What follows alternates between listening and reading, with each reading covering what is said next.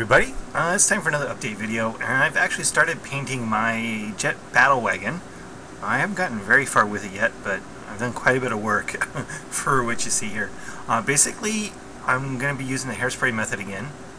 I've coated the whole model with the Vallejo Model Air Black Metallic, and then I rusted it up, and all the rust is now currently covered with paint.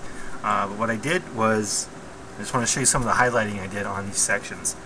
Which of course was done with an airbrush, or specifically two airbrushes. First of all, we got, just show you some of these highlights.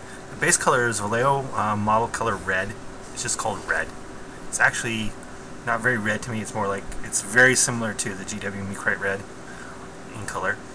And then I did a highlight of Bloody Red, and then a final highlight of Red Orange. Model Air Light Red, I think is what it is. But, yeah, it's like a nice red-orange, about the same color as the Blazing Orange, except in a Model Air color. And, of course, it's a pretty big model, so it's kind of hard to get it in the frame. Let me just show you where I'm at with it. Let's see here. This is probably the easiest way to see the shading of the got it going here. I've kind of highlighted each panel, each section separately over the entire model.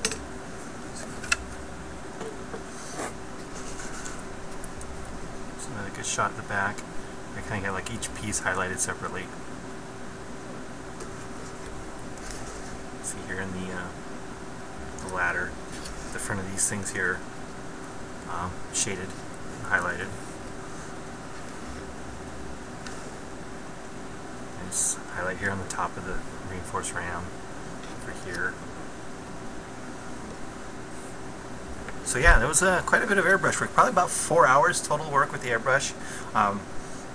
The base coat of red wasn't too long, of course, because it was just a base coat, but then going over each individual area, first with the blood red, a few coats, and then the red orange. It was quite time consuming. So yeah, I've made quite a bit of progress on it. Driver finished. Here we have Mr. Driver, which is just done up basically like every other orc I have.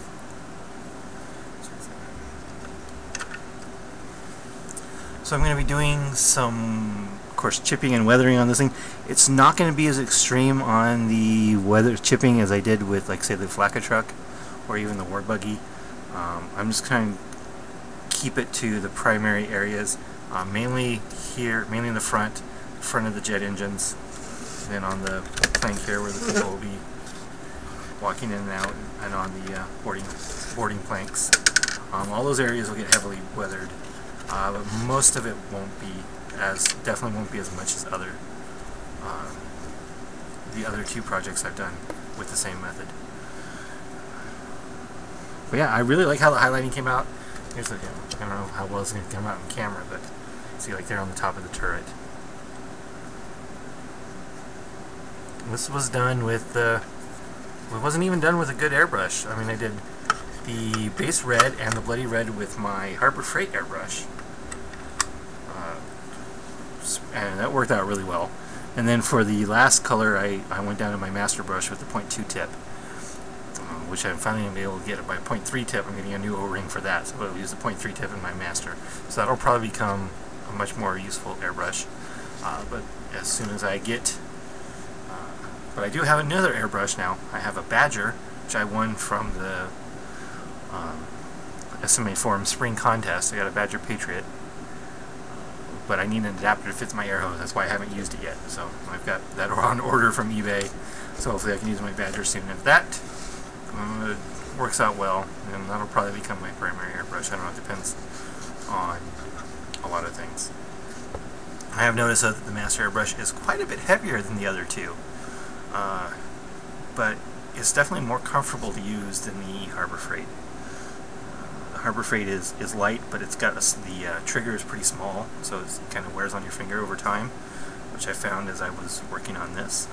But it does have the big jar, which really helps when doing base coating. Having the big jar that attaches as a suction feed. So that's going to keep being used for that, if nothing else. And then the master airbrush and the badger airbrush will be used, depending on what I need. The master will probably be used for the very finest details, because it'll have the .2 tip with the micro air control valve. So, but yeah, this is going to be probably not done anytime soon.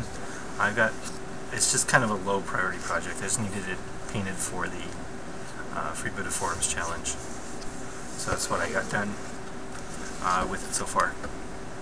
So yeah, that's the update on the Jet Battlewagon, and there will definitely be more to come. I just don't know when. Thanks for watching.